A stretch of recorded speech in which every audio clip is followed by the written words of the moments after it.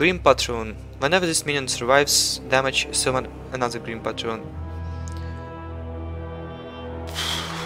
Alright, next one is the Grim Patron. Whenever this minion survives damage, summon another Grim Patron. I don't like it. Grim Patron.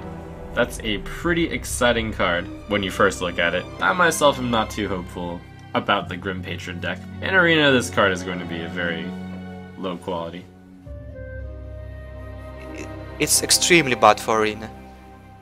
It's probably okay in Warrior deck. I don't know much about Warrior, but I don't think it's going to fit in there well. I think Warrior's just going to stick to what it's done in the past and not try and play this card. Yeah, I agree.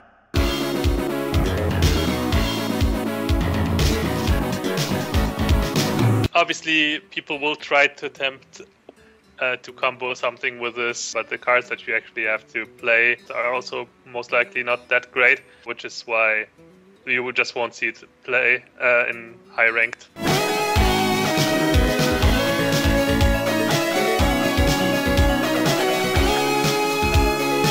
Yeah, that's about how I feel with it. You could build some janky deck with like whirlwinds.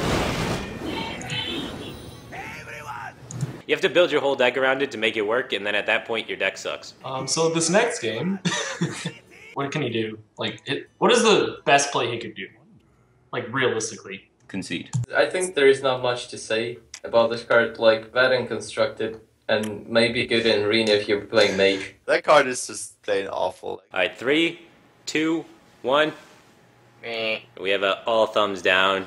Sad Grim Patron. Not gonna see play.